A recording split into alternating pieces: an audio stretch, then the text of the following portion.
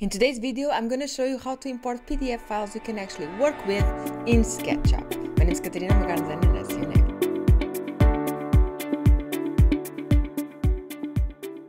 Welcome to another video from Garden Design Tools. In today's video, it's a nice little trick if you want to import vectorized PDFs. That means PDFs done from actual CAD files, okay, that you've got, and you want to import them in SketchUp with the actual lines you can work with, okay. So this is a nice little trick. If you trying to figure out a solution for this, there is paid extensions in the extension warehouse that you can actually purchase and work with inside SketchUp. But this is just something, you know, a little bit outside the extension warehouse and just free. Okay, you don't have to pay this. Really important, the PDF needs to be a vectored PDF. Okay, so if it's a PDF done from an original image, this is not going to work. So the software I'm using is a free software and it's called Inkscape. Is the 1.2 version, I believe. I haven't actually updated lately, but I think it's still this one. And this is the dashboard, and what you want, it's a PDF, something like this is a topography study of a specific plot I've got from a client, and your PDF might look something like this. So this is actually exported from an actual CAD file, okay? That's really important. You go into Inkscape, you go into browse a document, okay? If you want to go and search for the document in your download, whatever you want, have the document on, okay? Let me go. I'll do this. Okay, this is my topography study. And this is what appears to you. I just leave it as default, okay? There is a lot of things going on in this software, but I'm using this like I use Blender, just really basic stuff, and you just need to wait until it loads the document.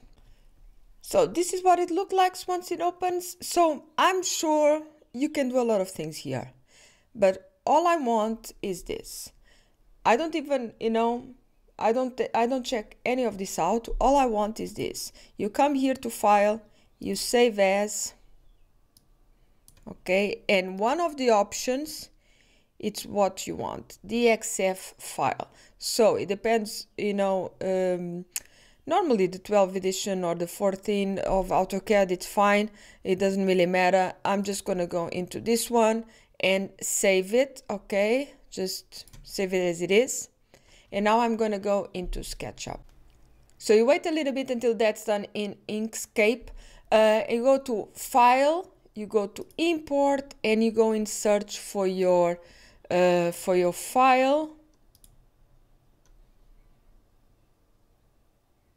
And this is my file. I go into Options.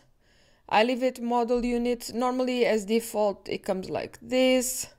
Just leave model units for now. And this is the tricky part.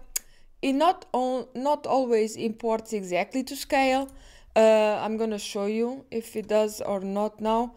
But it's pretty easy to just modify the scale to make sure it's to the right measurements. The most important part is that it has actual lines that you can work with. So no more importing PDF as an image and, you know, tracing from the top. Now it comes using Inkscape. You can actually have lines you can work with inside SketchUp. Okay, and here is straight away I see it's not to scale. Look at my woman figure there. But it's pretty easy to scale it out. As you can see, as a group, and you have actually here the scale.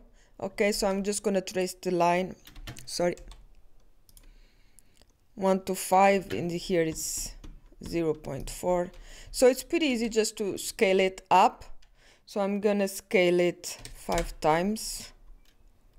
Let me see what gives me now. 3 meters. Maybe scale it. Okay, 5.08. I think that's the best I'm gonna get. But anyway, you will modify it. But now you have working lines you can work with inside SketchUp, which is pretty cool. You just need to explode this or double click if you don't want to explode straight away. Start cleaning up like you do in every CAD file. You need a lot of cleaning up. But now you have here working lines you can work with, and that's pretty cool. The only difference from a normal CAD file, it doesn't come with all the tags that they are useful to hide and show things sometimes. But you know, anyway, I think it's much better than just having a JPEG and tracing things up. You need a little bit of cleaning, you know, but you have working lines you can use. So a nice little trick, and it's a free one. Okay, see you guys in the next one.